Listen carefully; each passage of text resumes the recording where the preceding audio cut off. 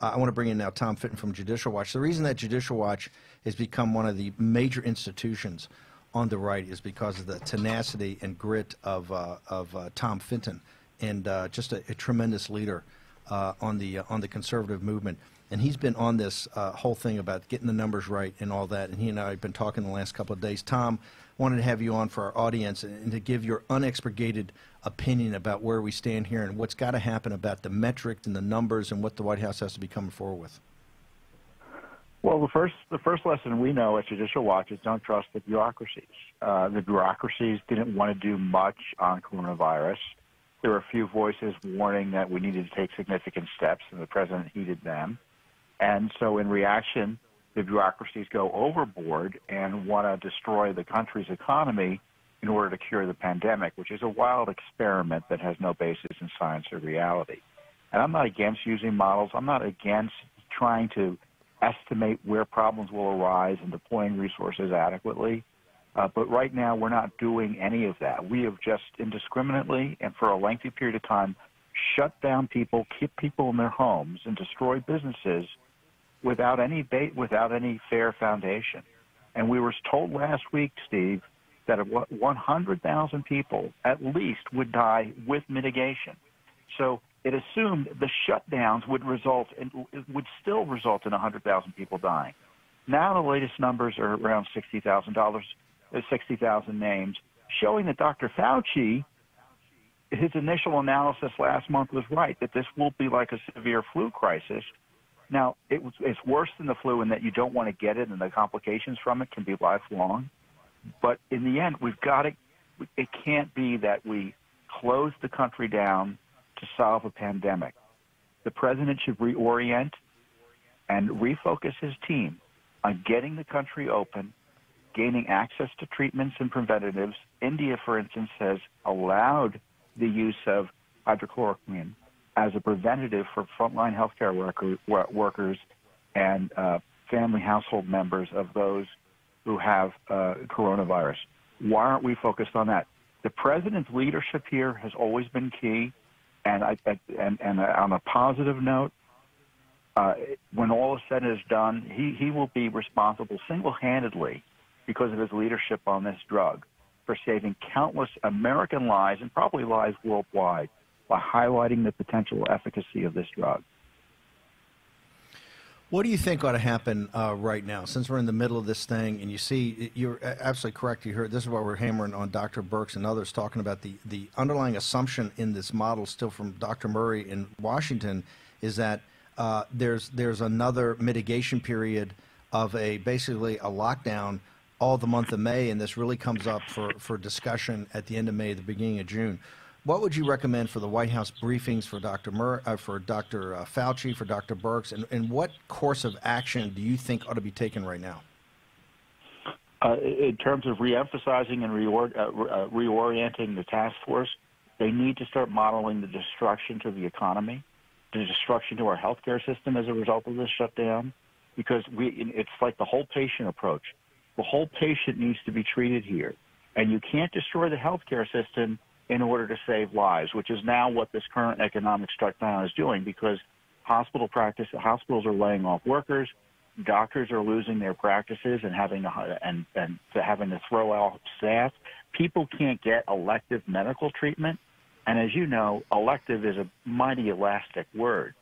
So the damage here is terrible to the healthcare system, and we're not hearing that from the voices we're seeing at the White House press conference. I think Dr. Fauci and Dr. Birx are doing their darndest to try to save lives, but they have a particular point of view, and the numbers they've been relying upon, however much in good faith, have turned out to be phantom numbers. The goalposts aren't moving.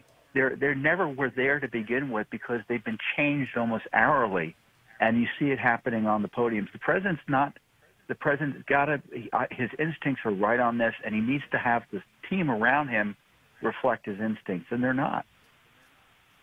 Tom, how did people get more access to you? Twitter handle? How did they find out more about Judicial Watch? I know you've become one of the most prominent institutions over the last couple of years from a very small start. But how do people get more access to you? They can go to our website at judicialwatch.org, and it's at Tom Fitton and at Judicial Watch. And just quickly, the next battle is saving our elections from the coronavirus excuse, from being undermined by the left using coronavirus as a pretext to throw out voter ID laws in 35 states. This is the clear present danger to our system that the president should spend as much time emphasizing. Again, his instincts are to emphasize it and talk about it, but his team isn't focused on it either. You're talking about, before we go, you're talking about also this vote by mail, and we have a 30-day election period in October that leads up to November, but it's not a single-day vote. It's where you do just a national mail-in ballot and maybe even electronic voting. Vote by mail would means no voter ID. When they say vote by mail, that means no voter ID, and it also means ballot harvesting, where you can have third parties collecting ballots without virtually any check, which is an open invitation for voter fraud. So if you want to figure out how to steal an election, you want to set up the system the left is recommending. Vote by mail, no voter ID, ballot harvesting, and elections that occur over the course of months rather than on a particular day. Tom Fitton, what's your Twitter handle again? Because I know you lighten people up. You're owning the libs all day long on your Twitter feed. What's your Twitter handle? It's at Tom Fitton, and at Judicial Watch as well. And of course, Steve, we're not just talking about it. We've got the Freedom of Information Act request. So. Yeah. These questions aren't idle. We're following up, and we're prepared to go to court to get information from the deep state bureaucracy that destroyed our economy, in my view, needlessly for the last month. And the president should also emphasize, Steve, the CDC didn't mandate this. And you look at the guidelines, they say to do what say that we should be doing. Severe community threat, maybe you shut down schools. Maybe you do X, Y, and Z. None of it suggests a statewide shutdown of everything in response to any coronavirus cases in your state. This is insanity. We're committing economic suicide with little basis in science, or now we know in reality, given the numbers. How did the coronavirus task force come up with this initial recommendation then, which is basically 30 days ago? How do you think they came up with the recommendation to back governors that were going to do this? They took the various. Well, we don't know. Well, that's one of the good questions you asked, Steve, because we don't know. They looked at various models and they came out with charts to the media last week, and there's really nothing much beyond that.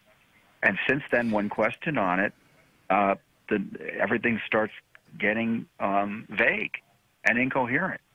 The president's press conferences have been a highlight in terms of transparency. The weak spots have been the discussions by his experts of the numbers and the basis for them, and the reasons and how we can rely on them to do specific things, and it all just collapses upon even surface questioning. He's 100% really concerning, right. and this is why he should ditch the model and said. focus on opening up the darn country. Yeah, but get a set of metrics that we can look at now that certain action, what these actions are driving to those measures. Fitton brings up the key point we've been trying to emphasize. The 100,000 to the 240, the spread, the 100,000 assumed you were doing these actions. To have the thing drop from 88 now to 68 or 60, that's where you guys start questioning, hey, what exactly are we doing here? Jump in. It assumes that we're doing it through the end of May, beginning of June. That's the key. And yes, 100%. That's what Murray's told us. So, Tom, thank you very much. Well, by the way, on my 30 days. But the metrics are collecting the data. We should be, as you point out, we should be testing, or even just collecting the data of hospitalizations and deaths and ICU needs. That helps you model it. But the idea that these models that look out into the future, they've already been shown to be off by factors of 3 to 4 to 6. Look, when they told us 100,000 deaths with mitigation, everyone in Washington, anyone sensible should have screamed and said, what are you telling us? That we're doing all of this and we're still going to be 30 to 60 times worse than China's reported deaths? Let's say China's deaths were double. we would have been double what happened in China. That obviously didn't make sense. And in my view is that the president wanted to reopen the country back up. His public health officials advising him disagreed, I think probably for good reasons and maybe on good faith basis. But I think the president's instincts were right.